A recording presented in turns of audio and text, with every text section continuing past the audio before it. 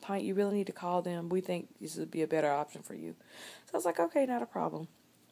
I called them, liked everything I heard. They actually called me and my husband separately and talked to both of us. After that, we had, I'm sorry, my mind is, every time I talk about it, I kind of get emotional. I'm trying not to do this video and cry. I just want to talk. So, I decided to choose the Cancer Treatment Center of America, and they sent me to Chicago, Illinois. We're actually Zion, Illinois, but we flew into Chicago.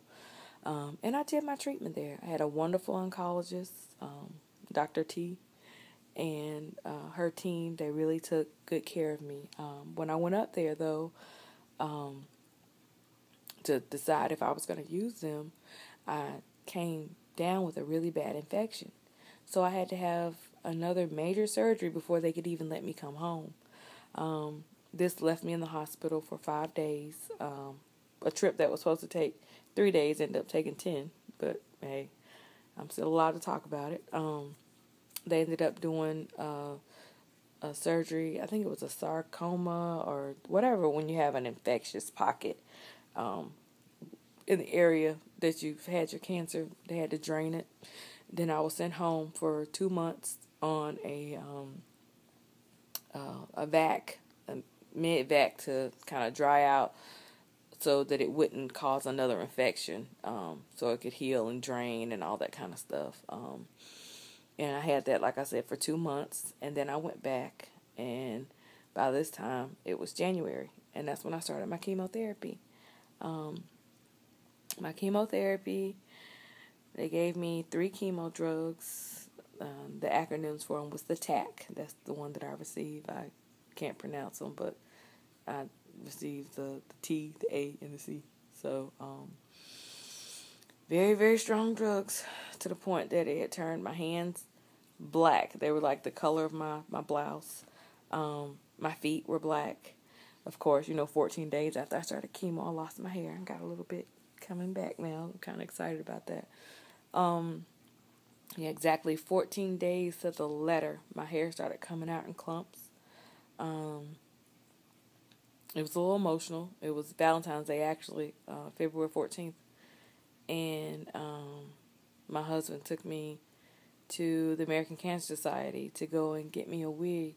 And we went shopping for wigs. We went there, and I found one that I liked. Most of them were like gray wigs, and I'm not nowhere near old. So I decided not to get one of those, but I got one and some scarves and some hats and things like that. And we just went out, and he made it, every step of the way. He's been my rock. He made it,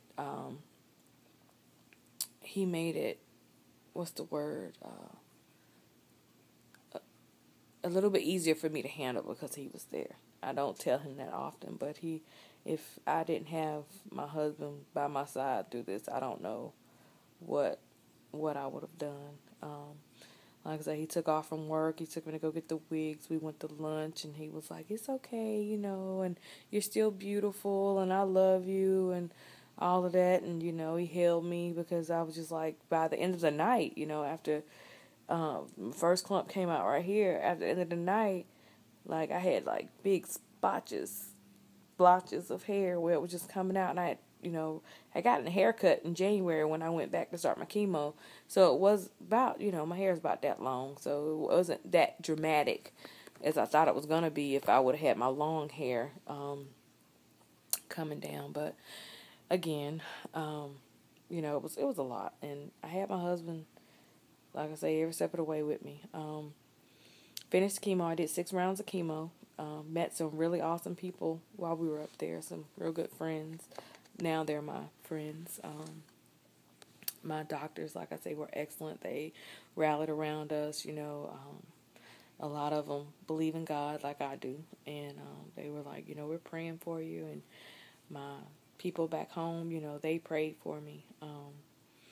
And they just, I had an awesome support system. But I have a 10-year-old son. I failed to mention that. I did say that my husband's in the lobby with him, but my 10-year-old son has gone through so much, with this.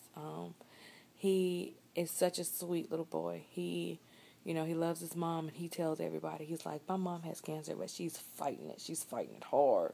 I'm not even worried about it. You know, my mama got this. Well, I thought about him today, and that's pretty much the reason why I wanted to make this video, because, you know, you never know what happens when you have cancer.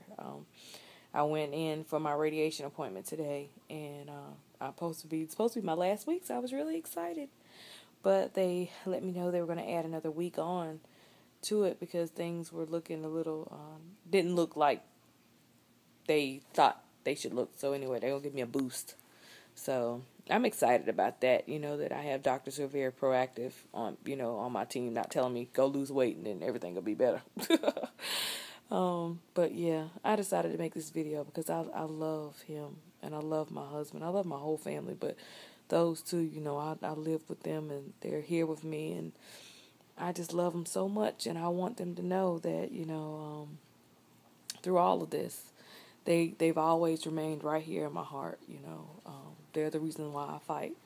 I don't want to leave them behind, and you know, I lost a close friend of mine to lymphoma back in February 2012. So to lose her and then to get diagnosed with cancer, you know, soon after was kind of rough. But you know, like I say, I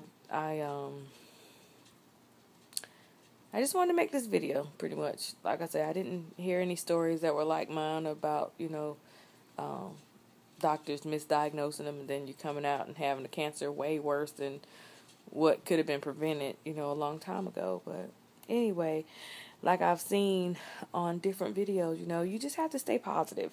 Stay, you know, with that smile on your face and all of that good stuff. It really makes a difference in your progress. It really makes a difference in how you heal.